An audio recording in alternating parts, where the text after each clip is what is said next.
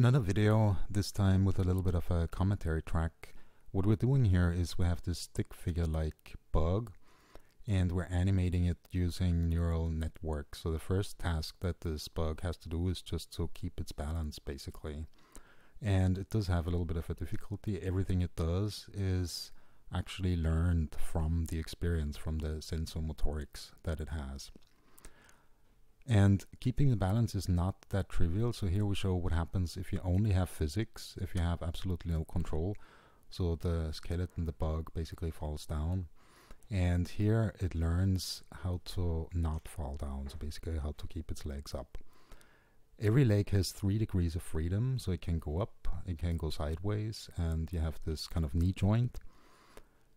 And every leg is individually controlled by a different neural network with 50 neurons. Now it's not totally independent from all the other legs, because every leg gets the information about the angles of all the other legs. So while they're not totally coordinated, so there is some crosstalk in between to coordinate the motion.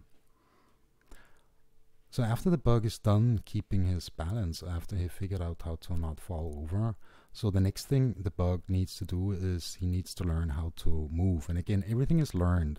So there are basically no instructions other than setting a few goals.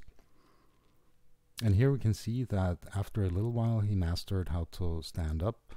He's using his legs, he's pushing itself forward. And I should also say that the surface is actually quite slippery, so it's a little bit more difficult than it might seem. And here he does a pretty good job in getting in one direction. And the longer we let this run, the faster the bug will actually become.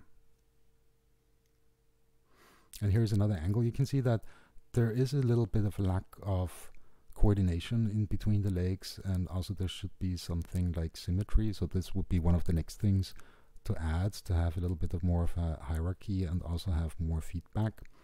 So that's basically it in a nutshell. We can watch the bug for another little while and see how it learns. But the basic idea is not necessarily to animate only bugs or these simple things, but to also apply the same principle to more complex figures. And the beauty of this approach is that you don't have to tell it anything. It really learns from the physics. It gets its clues from whether the legs touch the floor, for example.